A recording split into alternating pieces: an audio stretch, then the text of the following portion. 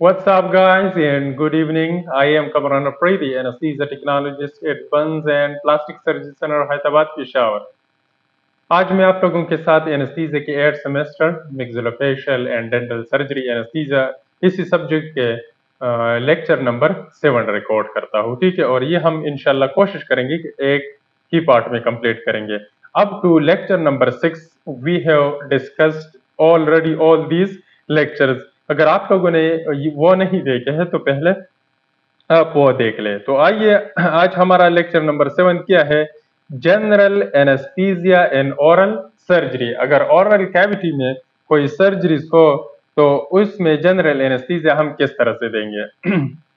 Indications of general anaesthesia and oral surgeries. कब हम oral surgeries में कौन कौन से इंडिकेशन है इसके लिए कि उसकी बेस पर अब हम कहेंगे कि हम इस पेशेंट को जनरल एनेस्थीसिया की जरूरत है। ठीक है, फॉर एग्जांपल इन्होंने एक लिखा है चिल्ड्रन, तो बच्चे होते हैं वो लोकल एनेस्थीसिया से आप परफॉर्म नहीं कर पाएंगे because the childrens are uncooperative.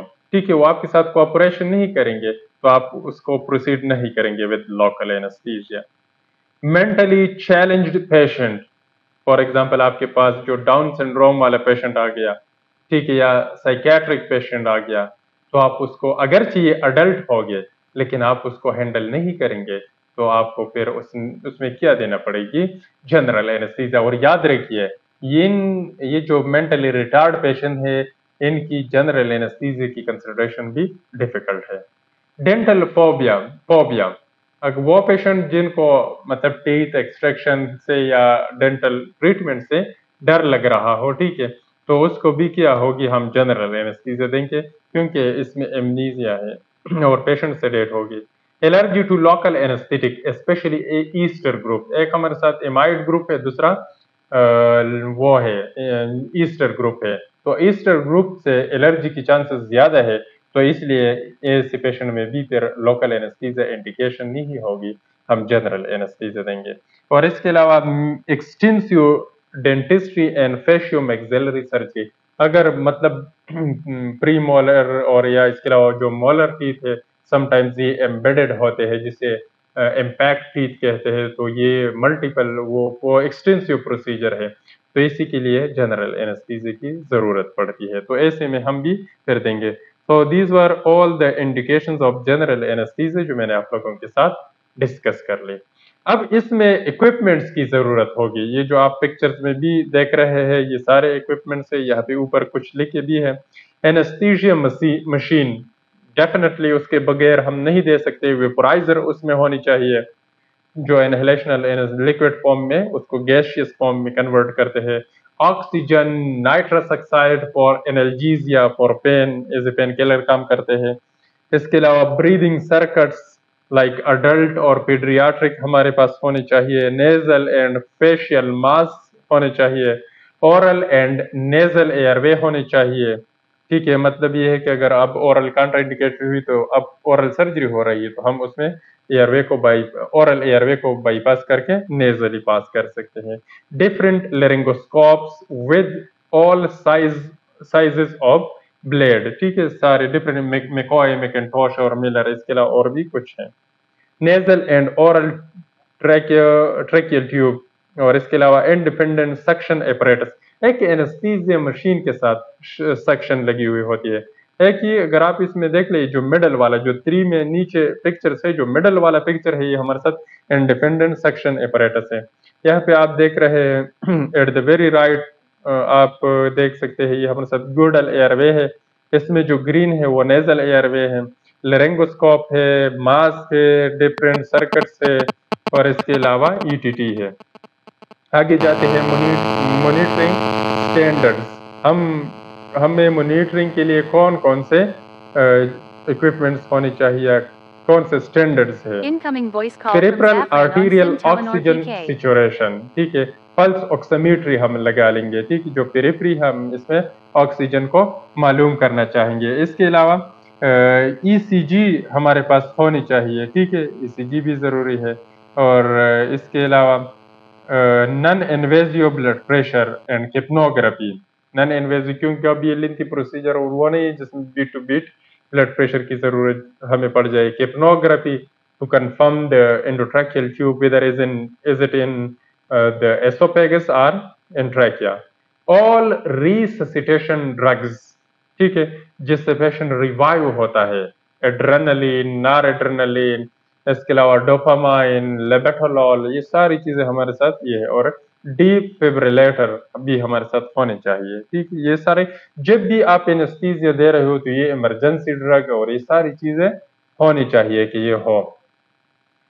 Conditions of general anaesthesia, anaesthesiologist उसमें होने चाहिए डेडिकेटेड असिस्टेंट जो एक्सपर्ट हो, स्किल्स उनके पास हो। इसके अलावा डेंटिस्ट होनी चाहिए और डेंटल असिस्टेंट, ये 4 बंदे हमारे साथ, minimum of 4 people are required.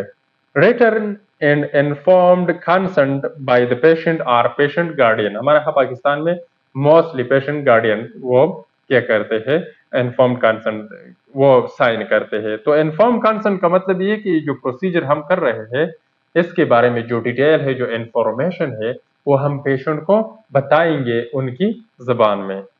आगे जाते हैं प्रोसीजर, हम कौन कौन से अब इसमें क्या क्या करेंगे, इसके प्रोसीजर में स्टेप कौन से है और कौन से पेशेंट को हम अंडर करेंगे। Only ASA American society of anaesthesiology physical status class 1 और 2, ये पेशेंट हम इसको एडमिनिस्ट्रेट करेंगे, उसको एनेस्थीसिया देंगे, क्योंकि ये हमारे साथ नॉर्मली अगर 3 और 4 में वो होता है, एंटर होता है, तो पहले उसको ऑप्टिमाइज करना चाहिए, चाहे उसकी कार्डियोवैस्कुलर प्रॉब्लम है, रेस्पिरेटरी है, रीनल है, जो भी हो, पहले वो उसको ऑप्टिमाइज कर ले और फिर उसके बाद प्रोसीड कर ले। स्टेप्स इसमें कौन कौन सी होनी चाहिए, इसमें स्टेप हमारे साथ number 5 pre anaesthetic preparation, anaesthesia से पहले प्रिपरेशन करनी चाहिए, चाहे पेशेंट की हो, ड्रग्स की हो, इक्विपमेंट्स की हो, ये हमारे साथ प्री एनेस्थेटिक प्रिपरेशन है। प्री मेडिकेशन, वो उसमें हम एंजियोलाइटिक्स भी देते हैं, लाइक मिडाजोलाम, बेंजोडायाजेपिन, ये जो हुए। इसके अलावा पेन किलर दे सकते हैं, ठीक है, और जो ड्रग्स है एंटासिड, ये सारे हम एज ए प्री मेडिकेशन देंगे। इंडक्शन ऑफ एनेस्थीसिया पेशेंट को टू पुट अस्लीप, इंटुबेशन फिर उसके बाद होनी चाहिए, मेंटेनेंस, और आखिर में प्रोसीजर खत्म होती हुई हम पेशेंट को एनेस्थीसिया से रिकवर करेंगे। प्री एनेस्थेटिक प्रिपरेशन में अब क्या क्या होने चाहिए, एक तो मैंने आप लोगों को बता दिया कि पेशेंट प्रिपरेशन, दूसरी इक्विपमेंट, और तीसरी हम क्या करेंगे, इक्विपमेंट, वो पेशेंट प्रिपरेशन, इक्विपमेंट्स और ड्रग्स। अब यहाँ पर physical examination by the anaesthesiologist, ये पेशेंट की प्रिपरेशन में आते हैं। अब पेशेंट की मजीद जो प्रिपरेशन है उसमें क्या आते हैं, ब्लड टेस्ट होने चाहिए, CBC, वायरोलॉजी, पाकिस्तान में तो अब बल्कि हर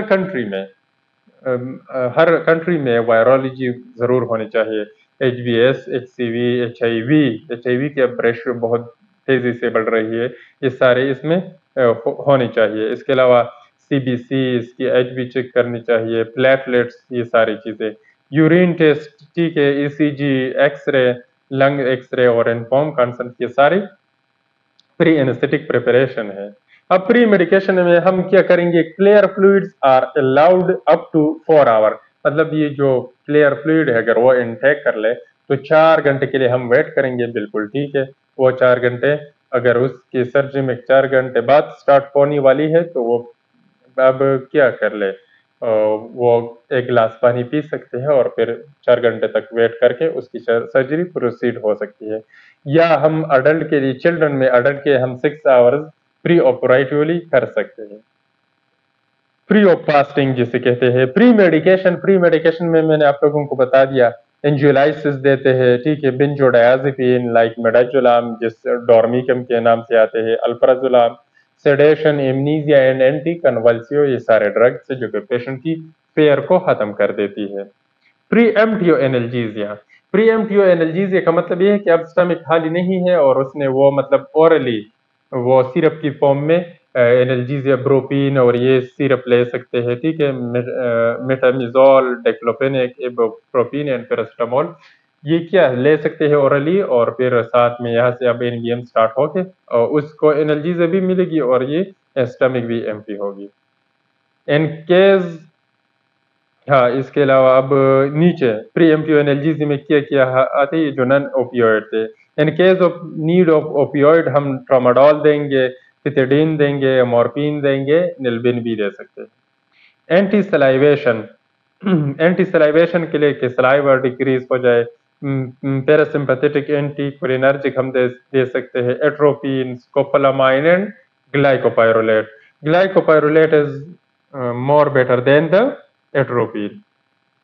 एंटासिड में हम एंटीहिस्टामिनिक H2 ब्लॉकर, रेनिटिडीन, फिमिटिडीन ये दे सकते हैं। Proton pump inhibitor, omeprazole, इसोमेप्राजोल, sodium citrate, ये सारे पर ओरल 30 ml तक हम ये दे सकते हैं। एनाबायोटिक prophylaxis in case of need. Prophylaxis का मतलब ये है कि डिजीज के होने से पहले अगर हम दे दें, अब इंसिजन अभी नहीं लगाया है तो उससे 30 मिनट बिफोर हम क्या दे सकते हैं। सिपाजुलिन 1 to 2 ग्राम, इसमें क्या होते हैं, एम्पिसिलिन एंड क्लोवालोनिक एसिड 1.2 ग्राम, ये अलग है, ठीक है। वो सिपाजुलिन अलग है और एम्पिसिलिन या क्लोवालोल लेवेलिक एसिड, ठीक है ये। और इसके अलावा एमोक्सिलिन और सल्बेक्टम ये भी दे सकते हैं। क्लेंडामाइसिन 600 mg, ये सारे एंटीबायोटिक्स हैं। अब इंडक्शन ऑफ जनरल एनेस्थीसिया किस तरह से करेंगे। Gaseous induction using सीओफ्लोरिन are 60% of the nitrous oxide in oxygen, मतलब हम ऑक्सीजन और सीओफ्लोरिन को यूज करेंगे, इसके साथ स्मूथ इंडक्शन होगी। या इसके अलावा नाइट्रस ऑक्साइड और ऑक्सीजन को मिला के हम क्या करेंगे, इंडक्शन कर सकते हैं। इसके अलावा आइसोफ्लोरिन और हेलोथेन से भी कर सकते हैं, लेकिन हेलोथेन से कर सकते हैं, स्वीट स्मेल है, लेकिन ये एरेथमियास काज करती है और स्टेक एरेथमिया स्पेशली। और आइसोफ्लोरिन जो है ना, ये हमारे साथ फंजेंट स्मेल है, तो हम इसको कॉन्ट्राइंडिकेटेड रखेंगे। Laryngeal mask airway LMA is being used for all simplest procedures, extractions, ठीक है। LMA हम यूज करते हैं अगर सिंपल प्रोसीजर हो। It provides some barrier to aspiration when compared to mask। अगर मास्क की बजाय मास्क 0% बैरियर एस्पिरेशन के लिए काज करती है कि जो स्टमक कंटेंट है वो आ जाए, वो फिर से लंग्स में आ जाए, लेकिन ये कुछ हद तक क्या बैरियर काज कर सकती है, उसके लिए रुकावट बन सकती है। अब यहाँ पर देख सकते हैं आप इनोवेशन, ठीक है। ये मैंने पिक्चर में थोड़ा सा ब्लर किया है, ये पिक्चर आप स्लाइड्स में देख सकते हैं। थोड़ा सा वो है, फिर यूट्यूब से इशू बनेगी क्योंकि ये यहाँ पे थोड़ी सी कट लगी है और ब्लड है। तो ये हमारे साथ क्या है, types of intratracheal innovation. Intratracheal innovation इसमें कौन से, हम ओरल भी चूज कर सकते हैं, नेजल भी चूज कर सकते हैं, और इसके अलावा सब मेंटल ओरली ट्यूब पास करके फिर मेंटम यहाँ पे हम इसको वो निकाल सकते हैं। Pairing should be properly pack. Pairing को हम प्रॉपरली पैक करेंगे ताकि ब्लीडिंग वगैरह ट्रैकिया में न जाए। और इसके अलावा जो टूथ वगैरह है, अगर वो या मतलब डेंटिस्ट के हाथ से वो क्या रिमूव हो सकती है, वहां से वो जो पोर्सिप में वो निकलती है, अगर वो भी नीचे की तरफ चली जाए तो वहां पे पैक होगी और ट्रैकिया हमारे साथ सेफ रहेगी। Risk of इंटुबेशन। अब हमारे साथ इंटुबेशन में कौन कौन से रिस्क हो सकते हैं। एनाटॉमिकल हो सकते हैं, ठीक है। इसके अलावा एनाटॉमिक फैक्टर्स में मलम्पट्टी स्कोर्स ग्रेड 1 और ग्रेड 2, लिमिटेड माउथ ओपनिंग, ठीक है। मलम्पट्टी स्कोर में 3 और 4 डिफिकल्ट होगी और 1 और 2 नॉर्मल होगी। लिमिटेड माउथ ओपनिंग, बिल्कुल इसी तरह से माउथ ओपनिंग कम है। एडीमा है, फेस पे स्वेलिंग है, एडीमा या वो डेंटल एब्सिस की वजह से। निक मोबिलिटी वो नहीं है तो बैग मास्क इनहेलेशन भी डिफिकल्ट हो सकती है, इनोवेशन भी डिफिकल्ट हो सकती है। Size of the tongue large टंग है, लेरिंगोस्कोपी विल बी डिफिकल्ट। इसके अलावा डेंटल स्टेटस अनहाइजीनिक है, अगर हम लेरिंगोस्कोपी कर रहे हैं तो इसके साथ इसकी वो टूटने की चांसेस है। Method in case of difficulties, fibro optic इंटुबेशन हुई, ठीक है। हम डिफिकल्टीज में फिर क्या करेंगे, फाइब्रो ऑप्टिक से करेंगे, ब्लाइंड नेजल इंटुबेशन करेंगे एंड प्री ऑपरेटिव ट्रकियास्टोमी, सर्जरी से पहले या प्रोसीजर से हम ट्रकियास्टोमी को करेंगे। ये आप देख रहे हैं, मैंने पहले भी इसको डिस्कस किया है आप लोगों के साथ। मलम्पट्टी ये हमारे साथ क्या है, ग्रेड 4, ये जो फीमेल है दिखाई दे रही है, ठीक है। ये हमारे साथ मैंने डिस्कस की है इसको डिटेल से।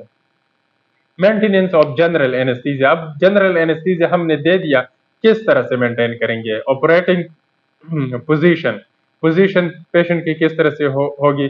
The most commonly used position is semi supine, ये जिस तरह मैं बैठा हुआ हूं ना, ये इस तरह से सेमी सुपाइन आप लोगों ने डेंटल चेयर देखी हुई होगी।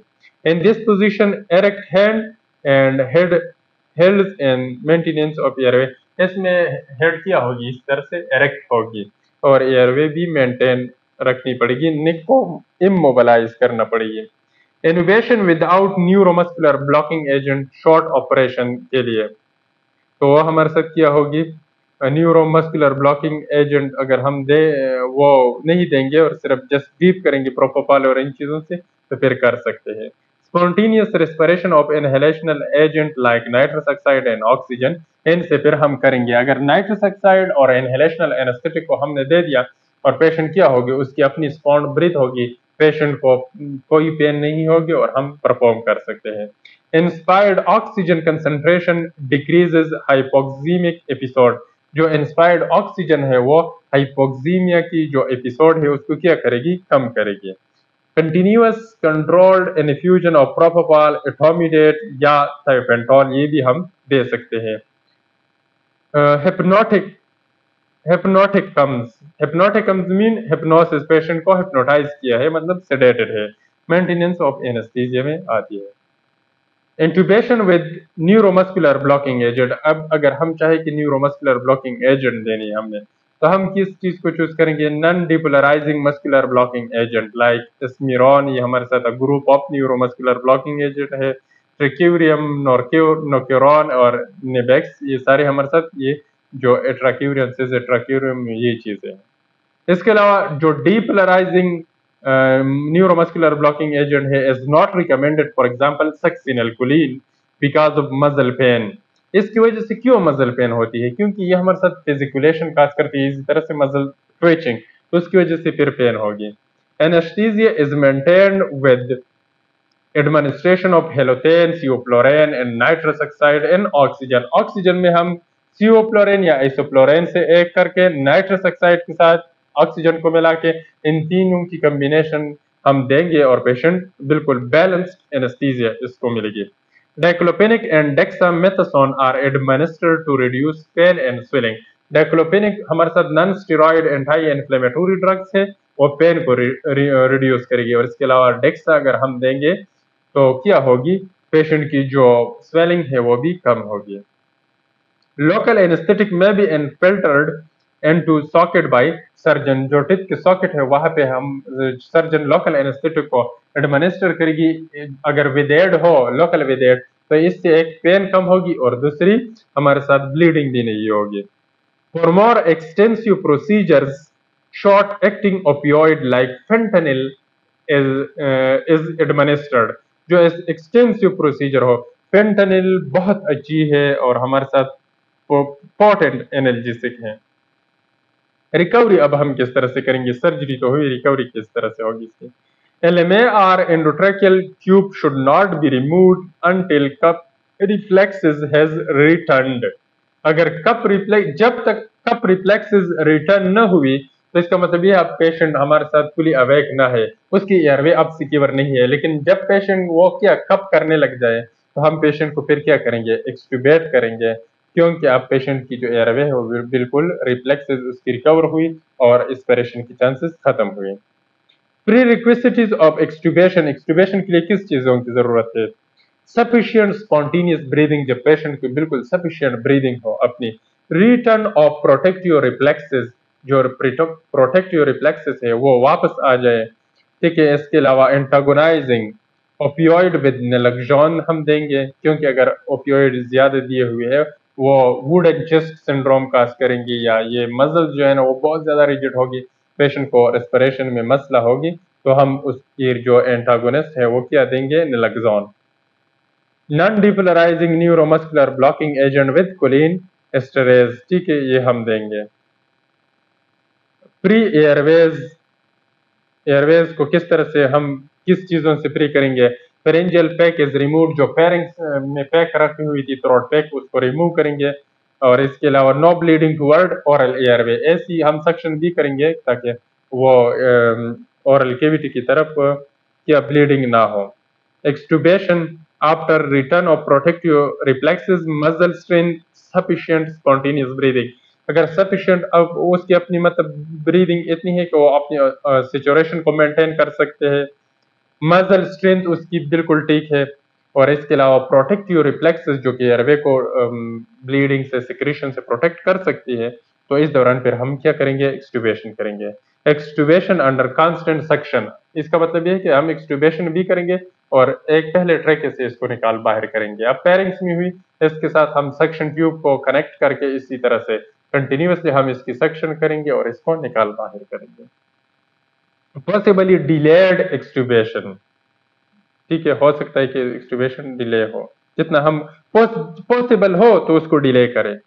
रिस्क ऑफ फ्री एयरवेज, ठीक है, एट लेरिंगोस्पाज्म ब्लीडिंग एंड माउथ, कब होगी लेरिंगोस्पाज्म, अगर माउथ में ब्लीडिंग होगी।